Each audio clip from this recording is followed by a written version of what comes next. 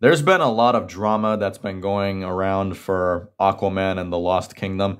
Let's start with Jason Momoa.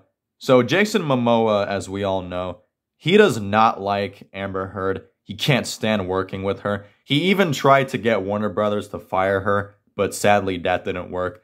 And there's been reports going around saying that Jason Momoa shows up drunk on set, and he even dresses up as Johnny Depp to make fun of Amber Heard and troll her. I think that's hilarious. And I think Amber Heard deserves to be made fun of because she's nothing but a vile, despicable woman. And she's not fired.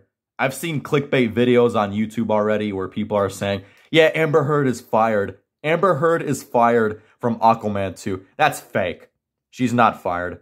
As a matter of fact, you all can give a special thanks to Elon Musk because he's one of the main reasons why Amber Heard is still in Aquaman 2. Elon Musk is protecting Amber Heard. He wrote a letter to Warner Brothers, pretty much blackmailing them and threatening them, saying that Amber Heard better be in the sequel for Aquaman and they better not get rid of her. He was saying a lot of crazy things.